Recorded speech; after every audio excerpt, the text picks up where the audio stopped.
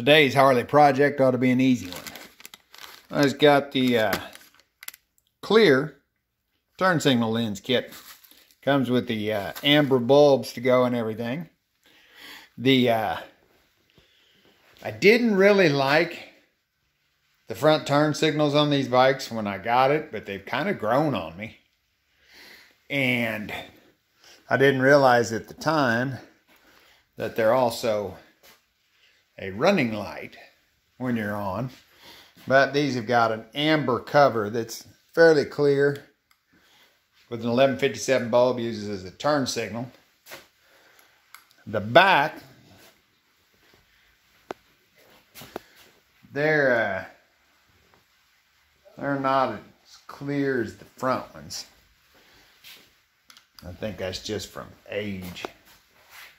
But should be an easy mod, just change bulbs. The lenses just pop out, so I'll get them changed and then see what they look like.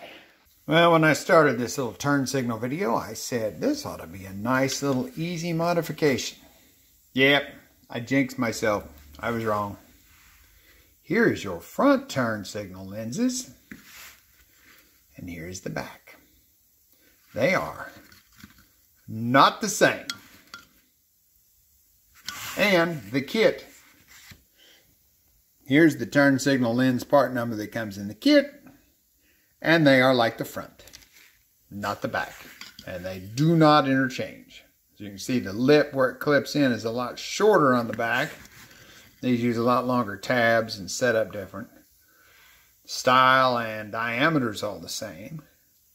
So what I did was took my brand new clear lenses, because I'm very determined, took them to the belt sander and sanded these tabs down to where they're short, like this.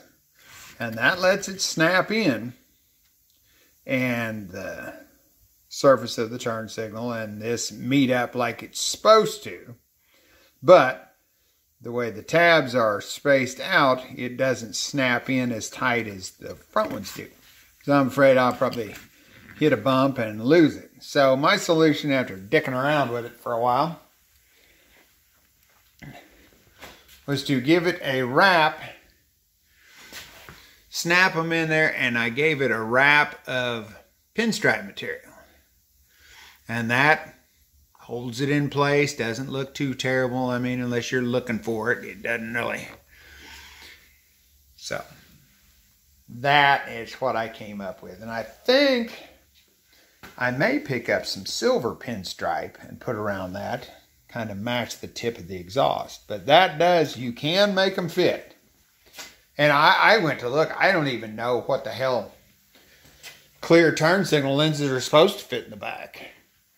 I wasn't having any luck finding them. But besides that, it's kind of hard to see with the dang headlight on, but I am happy with the way they look. It looked pretty sharp, yeah, and you can't really tell them. Yeah. Clear lens off. Flashy clear lens there. So overall, I'm happy with it.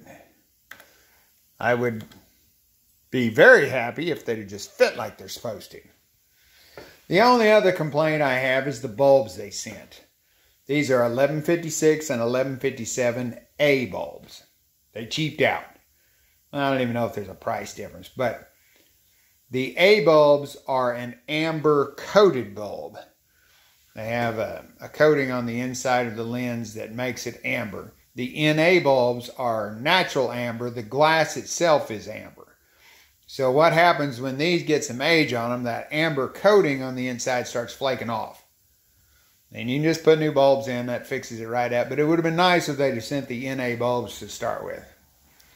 But, now this was the kit. Here's the part number of the kit I ordered. And this, according to Harley's website, should have fit, because I just typed in 2009 XR1200. But it doesn't. So, unless you like modifying, don't get them. I did end up getting some silver vinyl and wrap those turn signals to make sure the lens doesn't come out. And, well, it sucks that the lenses didn't fit like they should. I'm happy with the way that looks. I think it looks pretty trick. But we'll just go with that for now.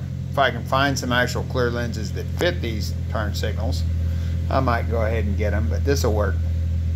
The only reason I kept these turn signals is because they're pretty dang sturdy. You can use them as I use them as a tie down point for my little tail pack, so I think it looks okay.